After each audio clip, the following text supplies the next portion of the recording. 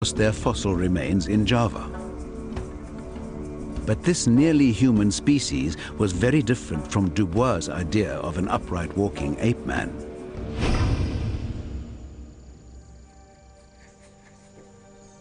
In his mind, he'd found the perfect mix of ape and human characteristics for a missing link.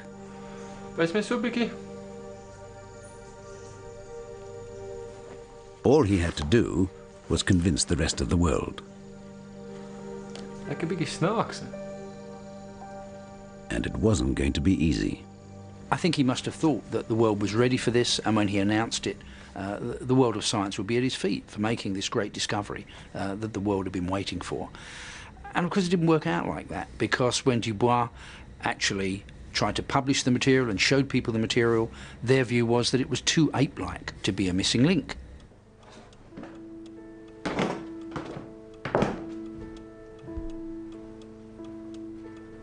Dubois was convinced to the end that his fossils represented a missing link, but the scientific world did not agree and rejected his claim. Because he never attended his own dig, he couldn't even prove his pieces belonged to the same creature. The verdict of most experts was that the leg was human, but the skull looked like an unknown species of ape. He leaves Dutch East Indies, he goes back home, and no one's paying any attention to his work. No one's paying attention to his fossils. And it must have just broken his heart. He ended up basically assembling his fossils and said, right, if you're not going to pay any attention to me, you're not going to get access to my material.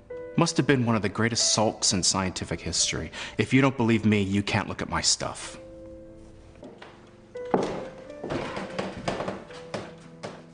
The scientific world ultimately recognized the true value of Dubois' discovery, but not for several decades. In the meantime, the search for the missing link continued.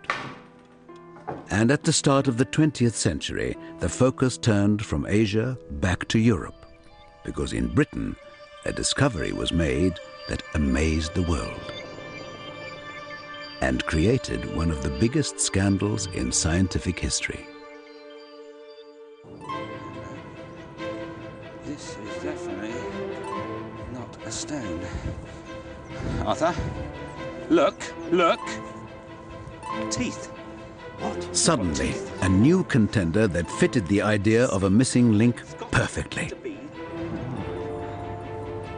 In fact, it was almost too perfect. Well, Dr. Watson, what do you think? But then, forgeries often are.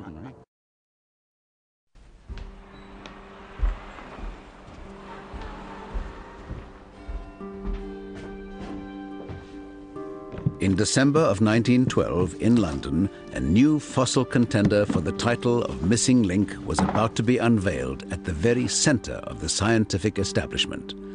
This time, the experts were ready to be convinced, because this was the perfect ape man. And it was British. There was this tremendous rivalry between Britain and Germany building up to the First World War, both nationalistic, artistic, and certainly scientific. And the fact that Britain had nothing to match the Neanderthal find, I think, was a factor in the success that Piltdown had. Once it was delivered, here was evidence that we could match anything the Germans had. There was a sense of expectation among the eminent guests of the Royal Geographical Society, and Charles Dawson was about to become the most celebrated fossil finder in the British Empire. Gentlemen, may I introduce you to Piltdown Man. The reconstructed skull showed the exact combination of features everyone had expected to find in the missing link. What they felt at that time, that the essence of humanity, the essence of being human, was the large brain size. And their concept of the missing link was a large brain mixed up with some ape-like characteristics. And this is, of course, what Piltdown Man was. So, is Piltdown Man just another early man? On the lines of Neanderthal? I think not. Why? The jaw. What Piltdown delivered was what many British experts were hoping for. Something that seemed to have a large brain in a modern-shaped brain case, although rather thick and primitive. And in the jawbone, we have evidence of a much more ape-like jaw and teeth. And this weird combination was what actually some British experts had predicted, that the brain had grown large early on in human evolution, but the teeth and jaws lagged behind. And Piltdown seemed to show that, and what was more, it was British.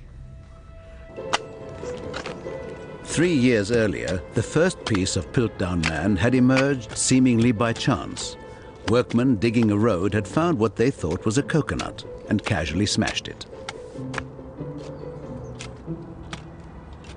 It was Piltdown Man's skull.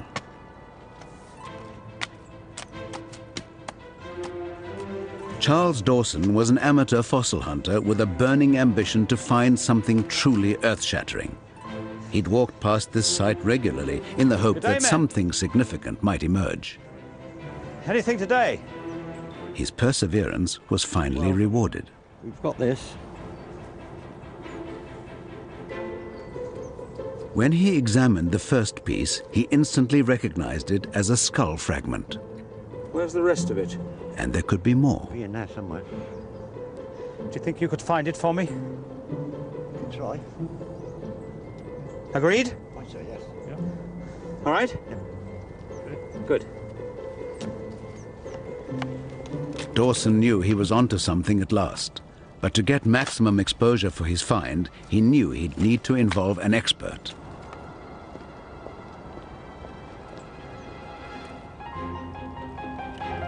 A year later, he'd persuaded Sir Arthur Smith Woodward of the British Museum to join in the search for more evidence. The skull fragments looked vaguely human, but they hoped to find evidence that its owner could be older and more primitive. Evidence of something more ape-like. And in a surprisingly short time, they'd found it. This is definitely not a stone. Arthur, look, look. Teeth. What? We've got teeth. This is me. The evidence seemed conclusive, and with Smith Woodward's support, Dawson felt able to make his boldest claim. It is my conjecture that what I have termed the Anthropus Dawsoni, Dawson's Dawn Man, is nothing less than the missing link we have searched for so long. Thank you. For the British scientific establishment, here at last was what they'd long wished for, the perfect missing link. A big-brained British ape man. The fossils are perfect for a missing link. Some of it seems to be human, some of it seems to be ape. It just fits perfectly right in between. In your search for an ancestor, that's what you want. You know, it was almost too good to be true, but because everyone was looking for something, because everyone wanted to find that first Briton, nobody dug deeper. Gentlemen, please, gather round. It seemed the missing link had been found. Yet while Dawson savored his moment of glory, his audience was unaware they'd all been taken in by the greatest hoax in scientific history, and it would take decades for the truth to be revealed.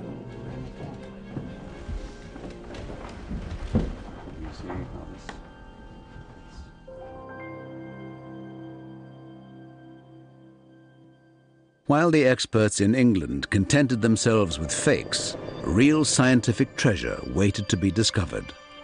But it was in a part of the world that no one at this time even cared to look: Southern Africa. Charles Darwin believed Africa might be the cradle of humanity because it was the home of the great apes. If our closest ape relatives were still there, then the ancestral link between us might lie there too.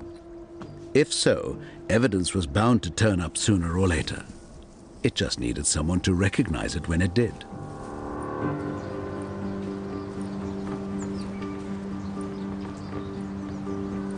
"31-year-old Australian doctor Raymond Dart had recently arrived in South Africa to begin his teaching career. Soon after, his friend was getting married, and Dart was the best man. Keep still. He and wife Dora had half an hour to finish getting ready. Now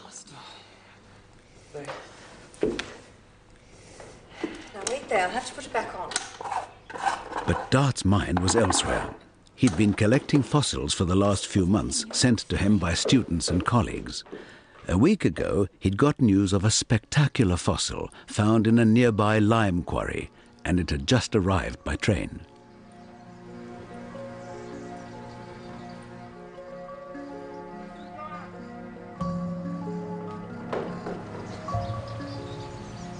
Thank you, gentlemen. Just leave it inside the door there. Thanks. Dart's wedding duties were just minutes away, but he couldn't wait. The promise of a spectacular find was too much to ignore. I'll be one moment. I'll be quick. I just want to make sure it is what I think it is. You can't go burrowing in boxes of rubble now, Raymond. You really, really can't. I won't take long. Raymond, please just leave them alone until tomorrow. I'll be quick.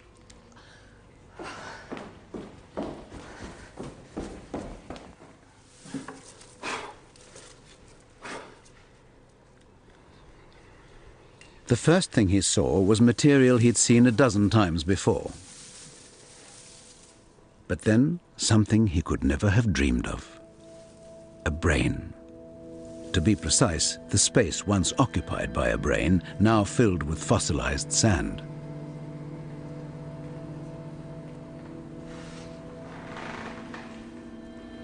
I knew at a glance that what lay in my hands was no ordinary ape brain.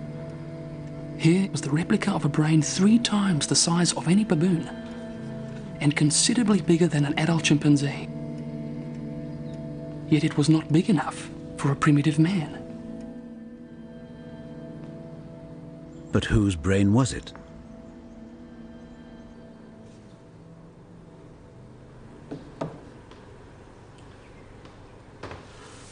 Dart looked to see if there was more of the same creature. He found a piece of rock with the outline of an upper jaw. Behind it, a hollow space. When he matched the brain to the hollow, it was a perfect fit. He realized he had both the brain and skull of an unknown ape man, but the face was buried in solid rock. Raymond, Christo is here. Yeah, sorry. Please, this is getting silly. Powerless to reveal its identity immediately, but Dart knew just a few inches of rock separated him from a momentous revelation.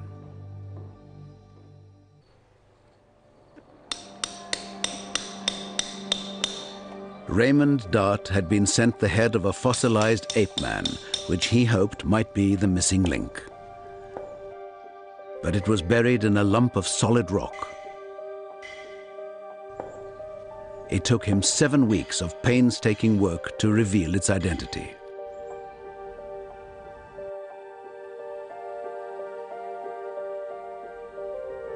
It was the first human ancestor found in Africa, and the earliest ancestor yet discovered.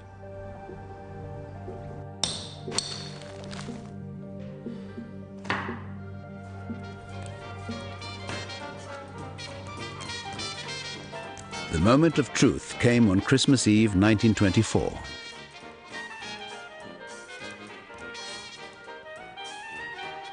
What emerged first were its teeth, small and fine like the teeth of a child.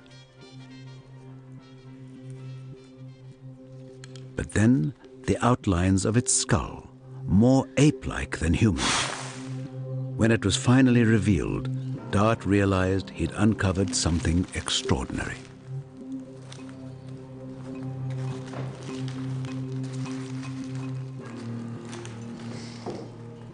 A combination of human and ape features that had never been seen before in the face of a child.